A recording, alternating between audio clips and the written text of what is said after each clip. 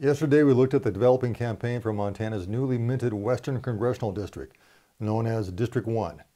Today, I give you a glimpse into the race for Montana's new Eastern District, or District 2, where our only incumbent Congressman, Republican Matt Rosendale, does have challengers for 2022.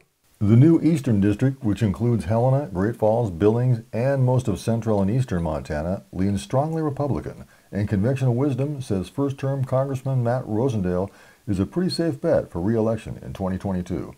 But he's not without an early opponent, Democrat Jack Ballard, an outdoor writer, former teacher, and former Baptist minister from Red Lodge.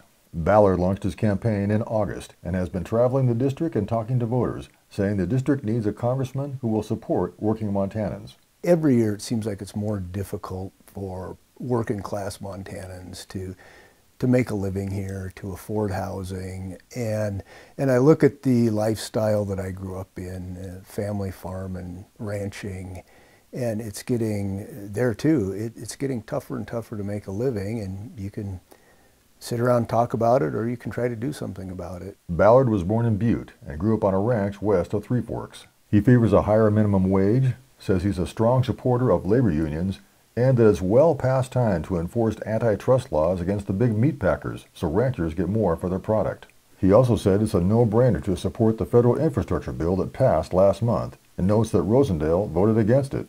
There's so much that needs to be addressed in this state in relation to rural municipal water systems, roads, bridges, the obvious things, irrigation delivery for ag operations, and by the way, producing thousands of really good jobs that you don't need to have an advanced education to hold. Rosendale said he opposed the measure because it promotes what he called a radical climate agenda.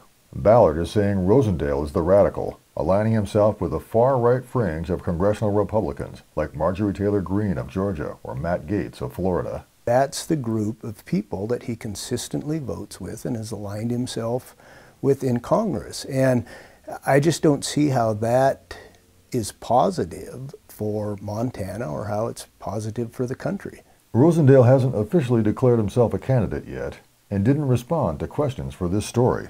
But at last count, Rosendale's campaign had almost 40 times the money that Ballard had raised. In this district, it will be an uphill climb for any Democrat who challenges the incumbent. Reporting from Helena, Mike Dennison, MTN News.